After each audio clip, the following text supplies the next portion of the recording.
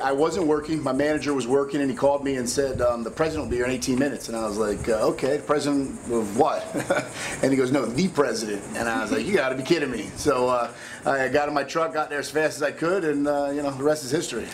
When you hugged the president, what did the Secret Service do? Did you tell them beforehand? No one knew. The biggest thing was the way the president came in. They had a massive amount of media and over 50, 60 people, and they were in place. And then the president will be here momentarily. So I was standing by the front door, and he kicks the door open, literally like pushes the door open. He goes, "Where's Scott?"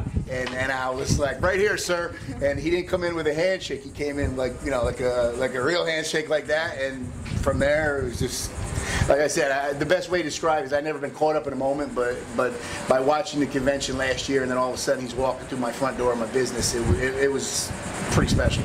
And like I said, just how warm he was and pretty genuine. You know what I mean? It wasn't like, you know, it was just a moment where it was very special to me. It didn't feel like it was just another stop. It felt like he was happy to be there, and he was very warming, and that's how it led to it.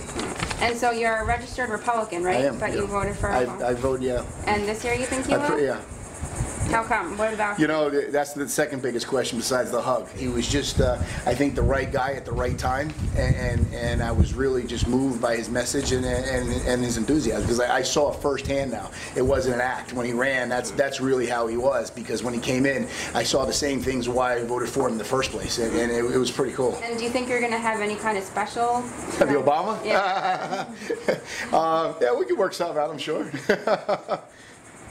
It was pretty cool. He bought a lot of pizza for all his guys. That was pretty cool. What did he buy? He bought like 18 pies, all different kinds, and whipped out. I was expecting a presidential credit card or something. Whipped out cash, and you charged them? Yeah, full price. How much was it? It was $195. Wow. I left a nice tip for my staff. So. Oh, what was the tip?